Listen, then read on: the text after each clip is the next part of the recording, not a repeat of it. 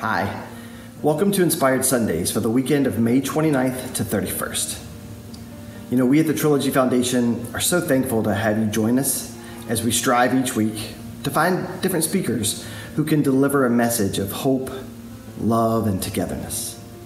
And we've been honored to have such a diverse lineup of passionate folks full of faith giving us some of their time. You know, I'm not sure what kind of week you've had.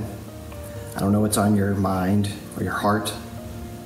But I saw this quote from Dr. Martin Luther King Jr., and I found it to be very powerful, so I wanted to share it with you. He said, "Love is the only force capable of transforming an enemy into a friend." And I think this quote ties quite nicely with this week's message, brought to us by Rabbi Galia Rooks, as she speaks to us of caring for each other in social solidarity. Hi, I'm Rabbi Galia Rooks from the Temple. This past Friday on the Jewish calendar was the festival of Shavuot, or in English, the Feast of Weeks. It's called that because it comes on the day after 7 weeks of 7 days following Passover. 7 times 7 is 49, so the next day, the 50th, is Shavuot. In Greek and on the Christian calendar, it's called Pentecost, penta meaning 50. According to Jewish tradition, this is historically the time when we received the 10 Commandments. Having just been redeemed from slavery, we made our way to the mountain of Sinai. There, the book of Exodus tells us, we all stood at the foot of the mountain for the quintessential, ultimate experience of entering into the covenant, which distills our values, our commitment to God, and our responsibilities to one another.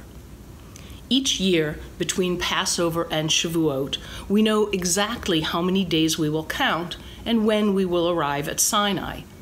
But this year, during the global pandemic, as everything takes on a new light, we can perhaps come closer to experiencing the anxiety of our ancestors who left Egypt, not knowing how long it would take to reach Sinai or what would happen to them afterwards.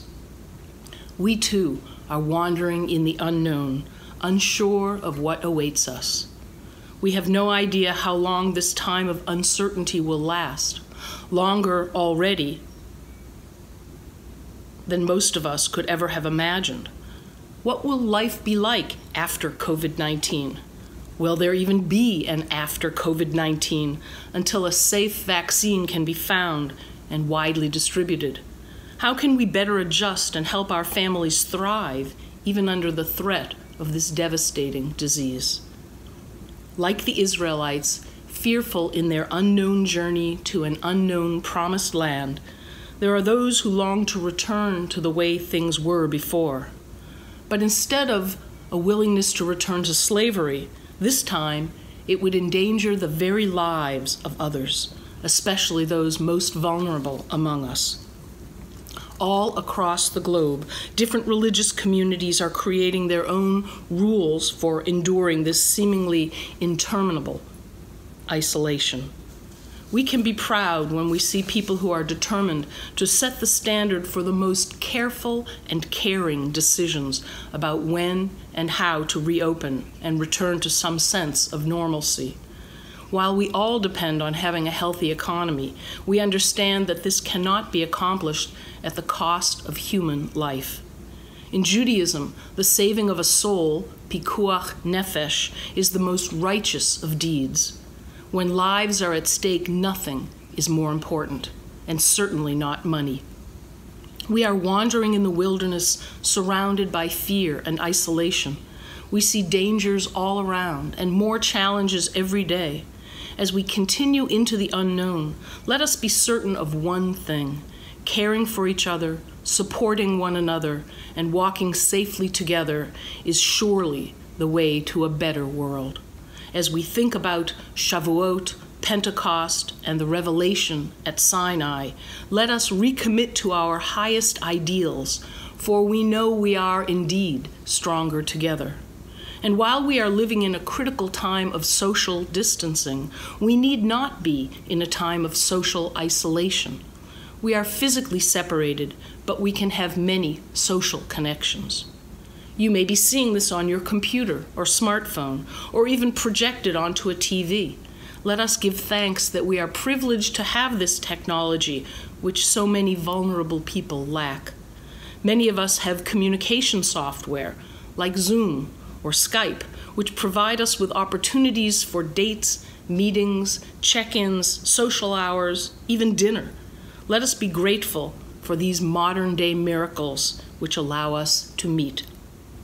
But what of those who are unable, for various reasons, to connect through technology? We can still reach out to them, especially with notes, cards, letters, and messages. Once, not so long ago, there was an art to writing letters. Sharing poems, writing notes, and sending expressions of care and thoughtfulness have changed over the past years, but perhaps that only serves to make them more meaningful today. Sometimes we feel isolated and lonely. Yet while we are still not able to embrace friends and loved ones, we are embraced by God's presence and sustaining love. While we cannot breathe on anyone, we know that God breathes life and hope into us. While we cannot physically comfort others, we know that God surrounds us, eternally offering comfort. With these assurances, we know too that we share in God's redemptive work for us and all of creation. God's presence permeates the world and connects all living beings. Sometimes we feel isolated and lonely, but in truth, we are never separated, distanced, excluded, or removed from God's all-embracing healing and love. While we certainly wish we could meet in person, let us be grateful that we can help to flatten the curve and join together across great distances by making use of technology and sharing our virtual community in support. Let us nourish our hearts and sustain our souls during these unprecedented times. Like the ancient Israelites, around us is desert, isolation, and uncertainty. Ahead of us lies the unknown. But if we take care of one another, we can reach the promise of a better world. And so, as we stand as one community at our own kind of life-changing Sinai experience, we commit to social solidarity in response to this necessary social distancing. To all the employees at Trilogy Health Services and their families, and to the seniors who are residents there, I appreciate all you are doing and will be doing to reach out and uplift others. And I thank you for this opportunity to share my thoughts with you today. I'll close by saying that I continue to pray for the health and safety of our entire community, especially those who are on the front lines taking care of us. Doctors, nurses, and other healthcare, medical workers. Those who are stocking the grocery stores and doing other essential jobs. May the God of all the universe bless the work of your hands and protect you. And for those of us who are doing our part by staying in, may our patience and commitment be counted for righteousness. With love and blessings to each of you, may the Holy One surround you and your loved ones and give you strength and comfort as we face the uncertainty of the times we are in. Let us all join hearts by rededicating ourselves to be the reason people believe in the goodness of other people. I'd now like to read a poem that was written in early March by Franciscan friar Richard Hendrick. Lockdown. Yes, there is fear. Yes, there is isolation. Yes, there is panic buying. Yes, there is sickness. Yes, there is even death. But they say that in Wuhan, after so many years of noise, you can hear the birds again. They say that after just a few weeks of quiet, the sky is no longer thick with fumes, but blue and gray and clear. They say that in the streets of Assisi, people are singing to each other across the empty squares, keeping their windows open so that those who are alone may hear the sounds of family around them. They say that a hotel in the west of Ireland is offering free meals and delivery to the housebound. Today, a young woman I know is busy spreading flyers with her number through the neighborhood so that the elders may have someone to call on. Today, churches, synagogues, mosques, and temples are preparing to welcome and shelter the homeless, the sick, the weary. All over the world, people are slowing down and reflecting. All over the world, people are looking at their neighbors in a new way. All over the world, people are waking up to a new reality, to how big we really are, to how little control we really have, to what really matters, to love. So we pray and we remember that, yes, there is fear, but there does not have to be hate. Yes, there is isolation, but there does not have to be loneliness. Yes, there is panic buying, but there does not have to be meanness. Yes, there is sickness, but there does not have to be the disease of the soul.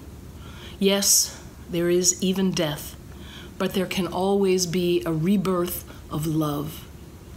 Wake to the choices you make as to how to live now, today.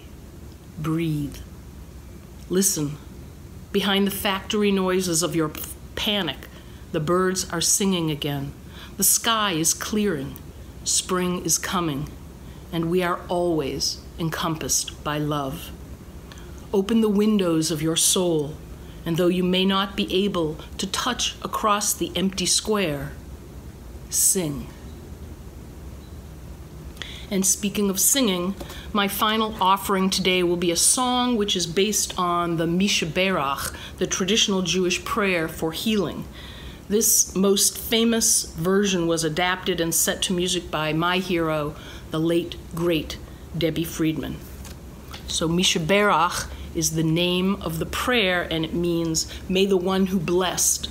It's just the first few words of the prayer. And I think the only other Hebrew you need to know are the words Refuah Shlema, which means a complete healing. And that's, of course, what we pray for everyone.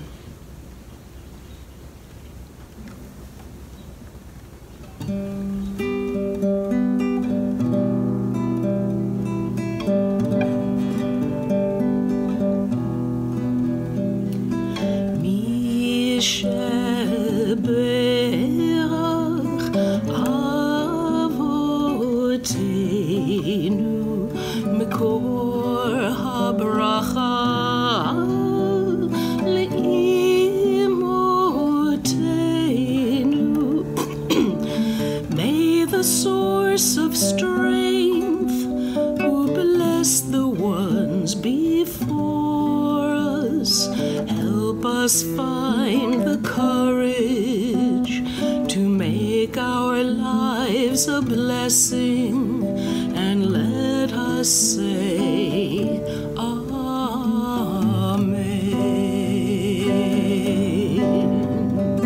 Mishe Berach imotenu mikor habracha.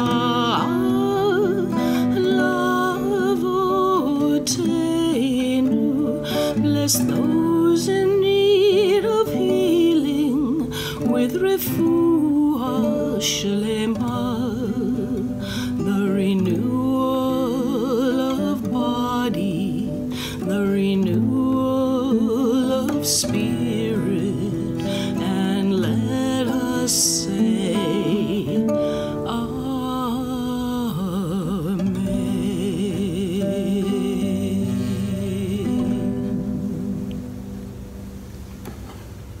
Thanks to Rabbi Galia for her message of love and faithfulness. And thank you for that beautiful song. You know, we want to extend a special thanks to all of our wonderful residents.